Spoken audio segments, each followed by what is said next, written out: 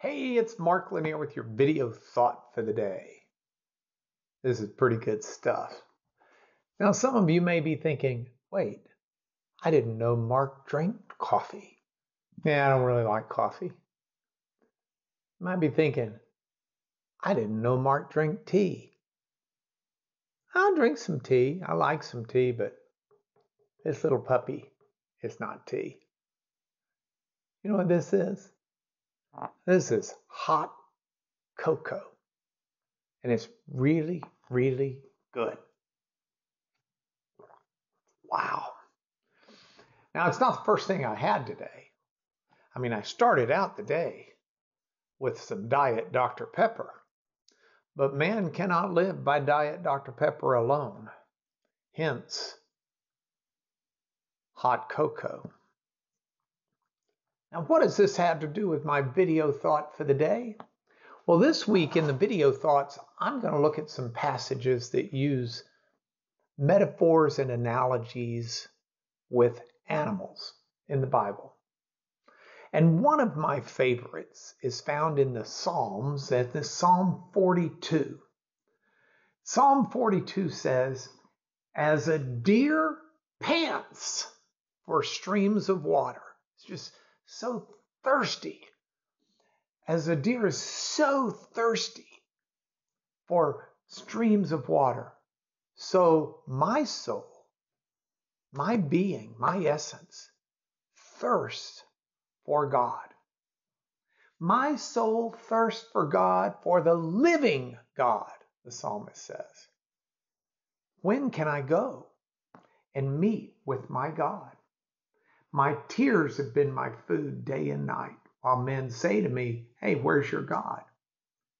And this is a psalm that paints a picture with a metaphor of what it's like to feel like you've been abandoned by God. And where your feelings just don't sense God there. You know, some days our feelings for God are so vibrant and real, and it's like we could touch Him. And some days it feels like our prayers are bouncing off the ceiling. It feels like we're on our own. And the remarkable thing that Scripture teaches is that God is there both situations. God is always there. And the idea that our soul would thirst for God is that drive and need to have His very real presence. But sometimes that presence is understood not simply by the sun being out and the wind being behind you as you sail merrily down life's way. Sometimes the seas are stormy. Sometimes life is a chore. Sometimes you feel like you're in a play that's from the theater of the absurd. If you remember back in the 1950s when European and some American playwrights were writing these plays based upon the idea that life is fruitless. There's no purpose. It's pointless. It's an absurd life. Maybe you feel that way sometimes. It doesn't matter as much how you're feeling as much as where your confidence is lying. Because regardless of how you feel, God is there. He wants you to thirst for Him. He wants you to seek Him, knowing that He can be your satisfaction.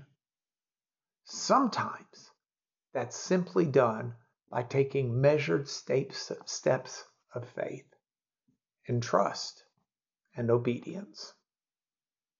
Think about this as we go through animals this week, because I made this your video thought for today.